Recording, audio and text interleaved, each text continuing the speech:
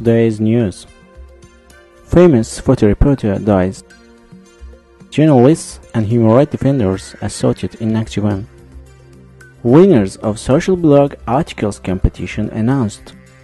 Consumer rights will be protected in communal sector.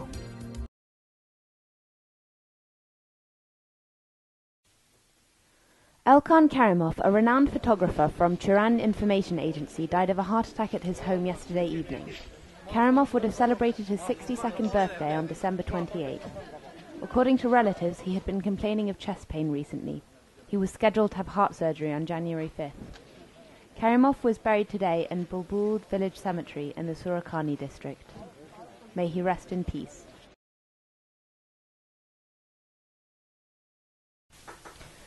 A group of rights defenders, including representatives from IRFS and the head of Democracy and NGO Development and Resource Center, were assaulted during an investigation in Pusian, a village in the region of Sharur.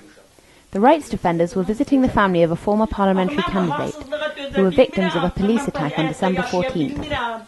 But when the rights defenders tried to leave Pusian, they realized that something was wrong. All of the entrances and exits of the village were being blocked by cars. Several men in civilian clothing suddenly appeared in front of their car. Luckily, the driver was able to keep going without hitting anyone, though the car's bonnet was damaged. On December 10th, police attacked the house of Chapay Aliyev, brother of former APFP Musavat parliamentary candidate.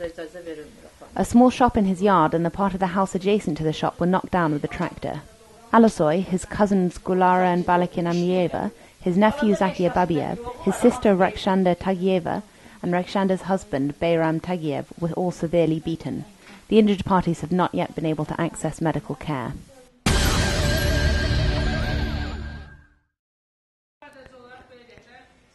Today, the Youth Bloggers Coalition announced the winners of Social Blog Articles competition. The speakers gave short information about Youth Bloggers Network and the competition. The winners were awarded with certificates and prizes. So, Teymur Merdaliyev won the first place, Akshin Mahmudov the second, and Ilahi Hajiev won the third place. Youth Bloggers Network project is implemented by Youth Bloggers Coalition as part of the civil society project carried out by Counterpart International with financial support from United States Agency for International Development.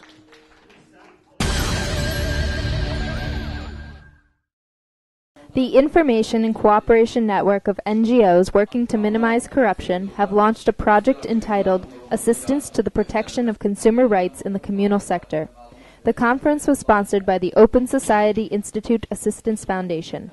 Providing the population with gas, water, and electricity, protecting consumers' rights, and analyzing the current situation and violations will all be investigated.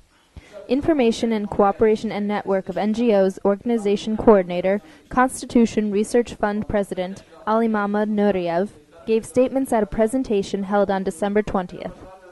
He mentioned that the violation of citizens' social rights in Azerbaijan is the country's weakest point in the universal human rights system.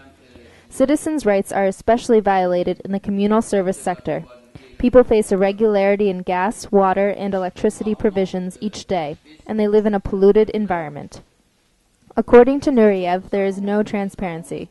Regular reports about communal services and citizens are biased by employees in this field. Additional fees are demanded from citizens to pay for incomplete and/or poor quality services in the communal services field.